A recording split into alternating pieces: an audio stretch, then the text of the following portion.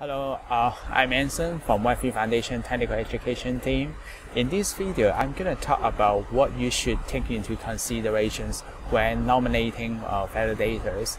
So first thing first, to participate in staking, you should have some KSM or DOTS token.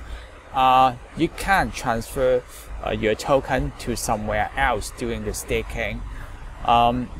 Unless you don't want to participate in staking anymore, then you can submit an unbound transaction to the network, and then you have to wait a week in Kusama in order to withdraw the token.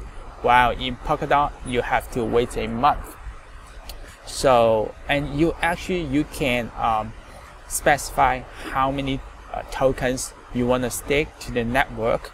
So that means you don't have to stake all your tokens to the network. So this is kind of the basic informations you need to be aware of when you are designing whether you want to participate in staking or not.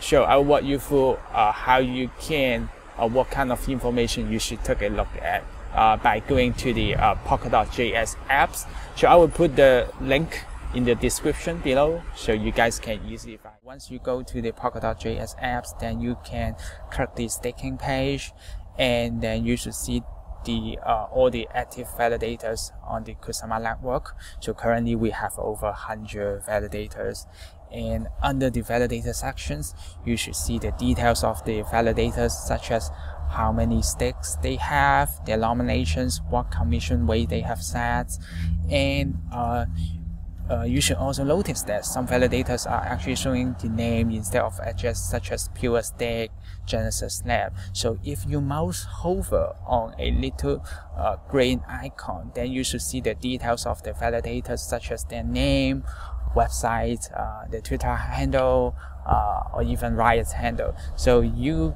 as a nominator, you can based on these information to further determine, to verify whether you want to nominate this validator or not, because sometimes some nominators want to know who is running this validator behind the scenes. They have any relevant experience on running a validators on other projects as well. So you may ask, why some validators are showing the gray icon instead of green? Because although they have provided these informations, but they have not verified it yet. So this is the main difference. So we are not quite sure whether this information is correct or not.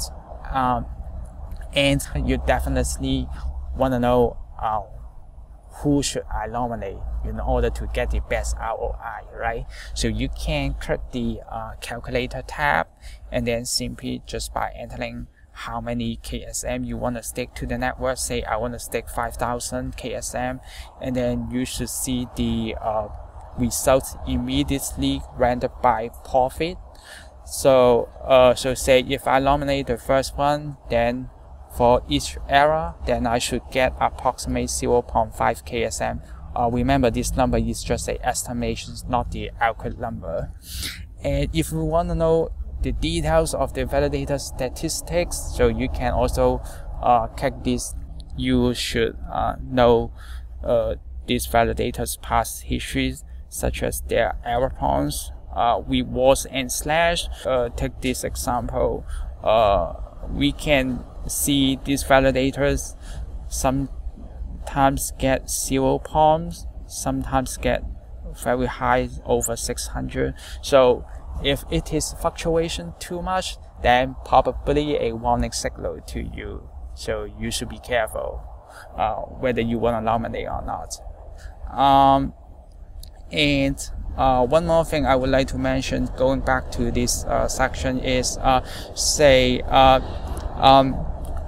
as a nominator, you should also nominate as many validators, as many as possible, up to 60.